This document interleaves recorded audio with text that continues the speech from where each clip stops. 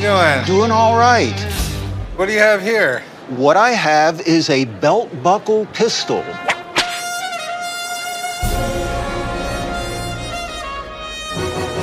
This is actually pretty cool. This was the concealed gun of all concealed guns, I guess. It looks like this is the trigger right here. Right. A lot of the times what would happen is you would have a string tied to here and would run up through your arm and be tied to a ring or something on your sleeve. And then if you move your hand up, it would fire the gun. So kind of a sneaky little gun. I imagine there's no markings on it. Am I wrong? Is there markings? I have not seen any type of marking on it. Yeah, and that's because the guy making this wouldn't really want to advertise that he's the sneaky guy making these kind of guns.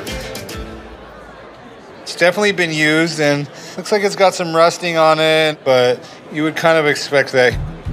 Does it work? I have never fired it. I've never tried to fire it.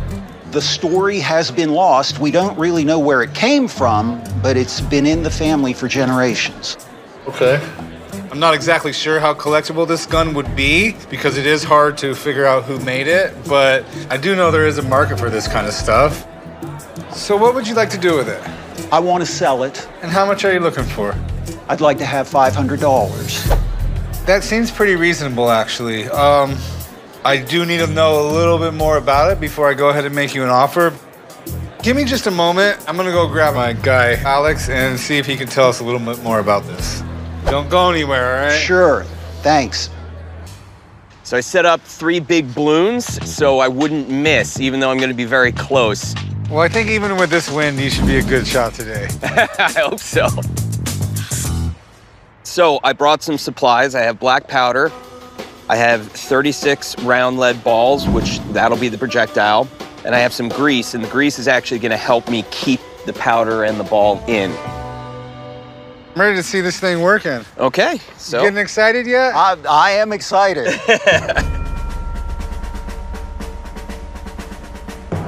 All right, so let's see if I aim this. All right, so now to full cock.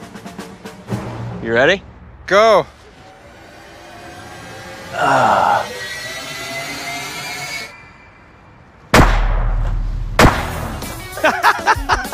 Well, we got 2. That's pretty neat. Yeah, it works.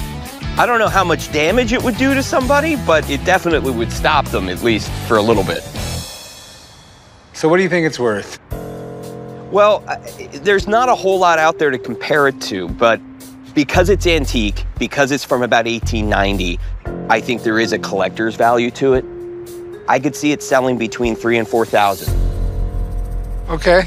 Thanks for coming out and testing it. All right, you're welcome. I'll see you back at the event. Thank you very much. Thanks. I'll bring your stuff back. Don't worry, Alex. Okay, thanks. All right, I'll give you $500 for it. Well, you know, Alex had a little better opinion of it than that. How about we go $2,500? How about $1,500? We'll split the difference at $2,000. Maybe like 17 is probably the max I could do. I mean, it's really cool, but it is a very niche collector's market. All right, you got a deal. All right, well, I'm happy to have it, and we'll get you some cash. Okay, thanks a lot. All right, thank you. I'll You're get this welcome. stuff. I got to get back to the event. Okay.